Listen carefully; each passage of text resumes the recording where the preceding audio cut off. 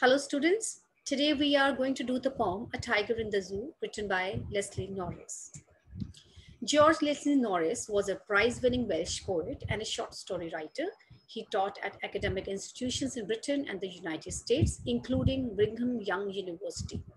Norris is considered one of the most important Welsh writers of the post-war period, and his literary publications have won many prizes like the Catherine Mansfield Memorial Award, the Amel Award for Poetry in 1996, and the Welsh Arts Council Senior Fiction Award.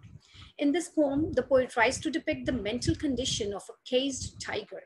He compares the life of a tiger in the zoo with its life in its natural habitat. Let's start the poem. He starts in his vivid stripes, the few steps of his cage, on pads of velvet quiet in his quiet range. So the poet here has shown the picture of a tiger who is behind the bars. So here starks mean striding, to move quietly and slowly in a threatening way.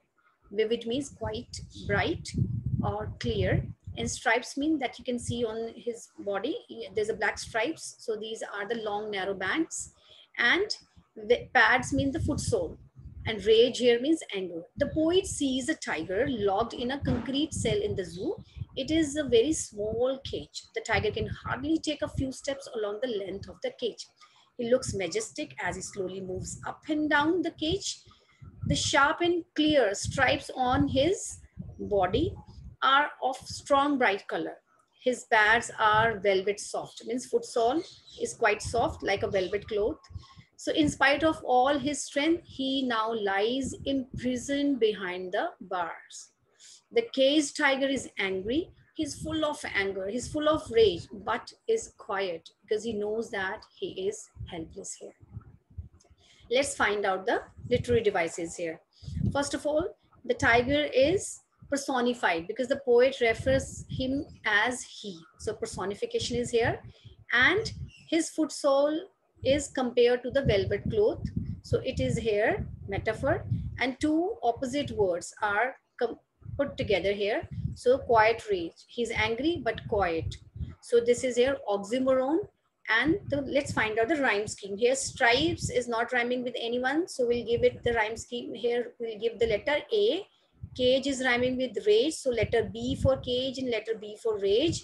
And quiet is again another sound, so it is C here. So rhyme scheme of this stanza is A, B, C, B. He's lurking in the shadow, sliding through long grass near the water hole where plump deer pass. Lurking in shadow. Lurking means hiding in shadow. And sliding through long grass means moving, like we take a slide. So he is slowly moving through long grass near the water hole. Hole means here pool of water where the plump deer pass. Plump means very fat and chubby deer. So looking at the imprisoned tiger, the poet is filled with pity. He says that the poor tiger should have been in his natural habitat, that is the jungle, hunting and resting there. Then at this hour of night, he would have been lying in the shadows of trees and sliding quietly through the long grass. He would then, near the water hole, wait for some fat and healthy deer to pass that way. Thus, he would be lying there in expectation of a heavy feast.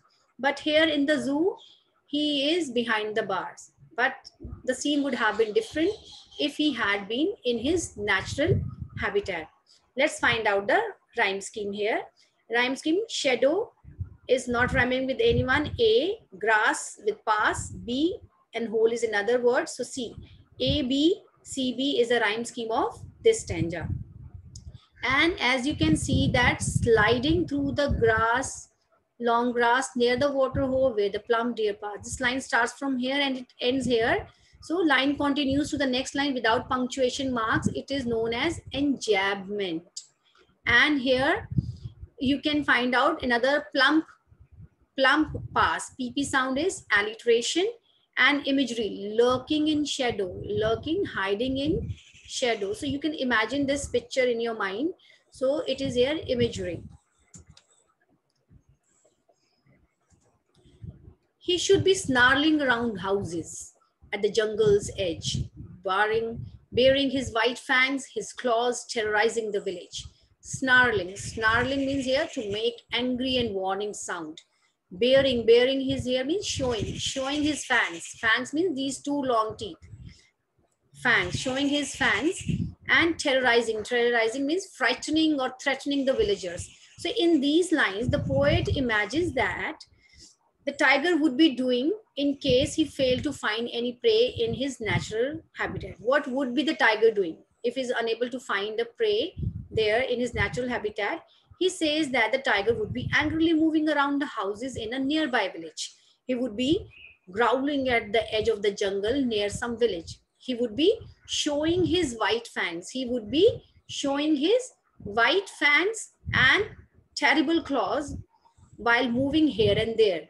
It would, thus, he would become a cause of terror for the villagers, terrorizing the villagers. He would become a cause of terror for the villagers. So the poet here gives a hint that if we continue to destroy the forest cover and the natural habitat of the tigers, they will be forced to turn to our towns and villages to find their food. The students, let's find out the literary devices in this stanza. So here again, he should be up to edge. Line from starts from here, it stopped here. So this is enjambment and onomatopoeia words like snarling. Snarling is a sound word. Snarling. Snarling means here angry growling sound. So this is here onomatopoeia, and assonance is there in the word like should, around, houses. Should, around, houses. It is here vowel sound O and I in bearing his white fan. So this is assonance. When vowel sound is repeated in between the words, it is known as assonance. And now another sound is here consonance. Consonance means his fangs, his claws. His fangs. Here S sound. S sound is repeated here. So this is here consonant. So what is the rhyme scheme here? Rhyme scheme here, houses, rhymes with no word, and edge and village. So here rhyme scheme is A, B, C, B.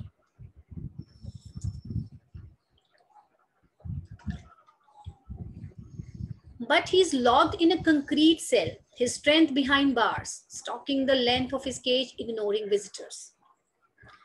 Here, concrete cell means a very small, unpleasant cage made of bricks, cement, sand, and water. His strength, his power is behind the bars, these bars.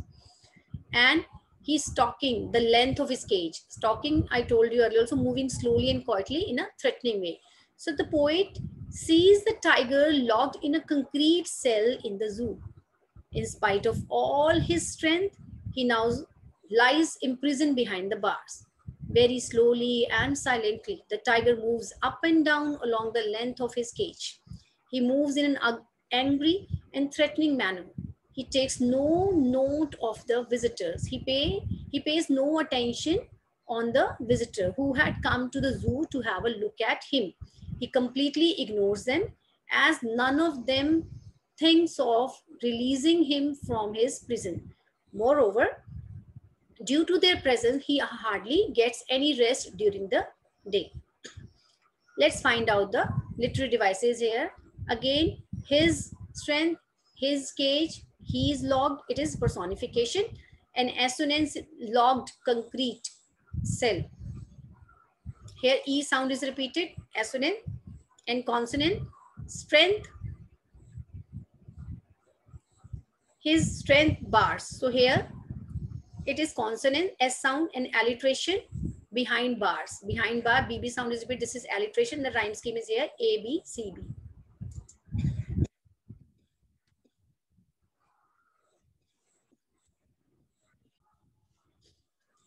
He hears the last voice at night, the patrolling cars, and stares with his brilliant eyes at the brilliant stars. Patrolling means to go around an area at regular times to check that it is safe, like police patrolling, So brilliant means very bright. He hears the last voice at night. So due to the visitors, the tiger gets no rest during the day. Even at night, he remains disturbed due to the noise that comes from the patrolling cars. The tiger has thus lost all hope and feels very helpless. He thus stares at the brilliant stars shining brightly in the sky. Why is he staring at the stars? He is nostalgic. Nostalgic means missing his old golden days when he was in the forest, in his natural habitat. So he is nostalgic about his old days when he was roaming freely in the jungle. But now he longs for that freedom. He desires for that freedom. It seems that he's looking for some sort of comfort and hope in these stars. His brilliant eyes show that he still hopes for the day when he would be able to run free in the forest. Let's find out the literary device here. Enjambment is here again, and stares with his brilliant eyes at the brilliant stars. So this is here enjambment. Alliteration is there. He hears. HH sound. He hears. This is alliteration. And brilliant eyes, brilliant star. Word brilliant is repeated. So this is here repetition. And the rhyme scheme of the stanza is A, B, C, B. What's the central idea of the poem?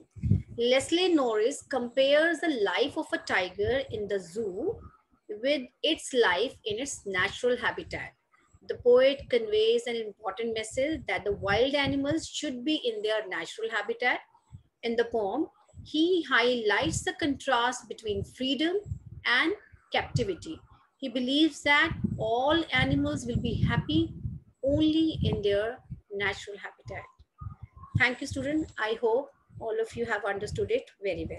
Thank you.